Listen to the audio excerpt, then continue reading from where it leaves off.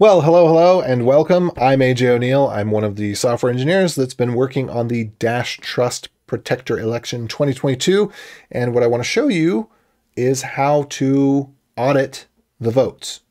So what we're going to do is I'm just going to take a look at my example.env file here. Well, I guess first, let me take one short step back. Where you can get the software here is vote tally is on, it's github.com/-hive/vote-tally. So you can clone this, get it on your system. If you don't know how to do that, well, you kind of gotta get a developer involved, I guess. But you can run git clone to get this on your system. I've already got it here, and this is clean. I've got some test fixtures in place. So for candidates, masternode list, and votes, and this is just to demonstrate some very simple stuff. But if you just run index.js,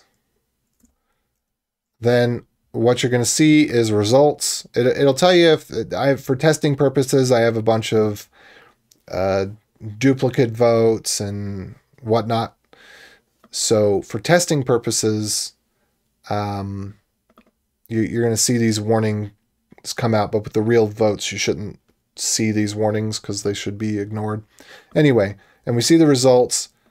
This is how many votes there was from how many voting keys and for whom.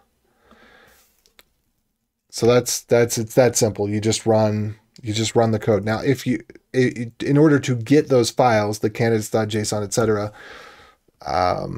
I have what you would need right here. This is the testing one. Let's go ahead and put the real one in here too. So it'd be vote.trust.org. Now, right now, this isn't going to work because you can't see, no, candidates will, but you can't see the votes until the voting ends. So let me just go ahead and change a few of these. Votes will become publicly available when the voting ends. And then this one is, oh yeah, so with one we were doing testnet, the other one we were doing it live. So let me just show you, I'm going to grab the real candidate list right now. It's publicly available. So here we can look at, whoops, here's the actual candidate list. There you go, that's it. So I just copied and pasted that command from here. This is the real one. This is the testing one. Same thing. We're not going to be able to get votes right now. And then we change in this environment file, we change where the path is. So I've got it set in the example file. I've got it set to everything prefixed with fixtures. And I think that's how I have it in the real file too. And we also have the dash network, mainnet or testnet, what the voting prefix is, what the voting start and end dates are.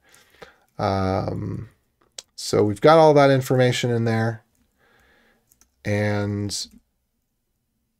this is how you get the masternode list from the network.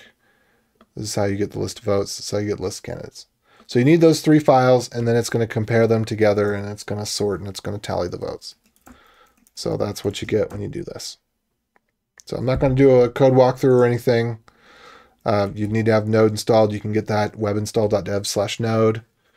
I don't think you need anything else installed other than that. And I think we've got some instructions on the README here. So install, we should probably just put the npm install. I think I'll also change it so if you do npm run start, that's the more conventional way to do this. Rather than node index.js, but that works. Anyway, point being, yeah, that's how we tally votes. So that's all I got for you. Adios.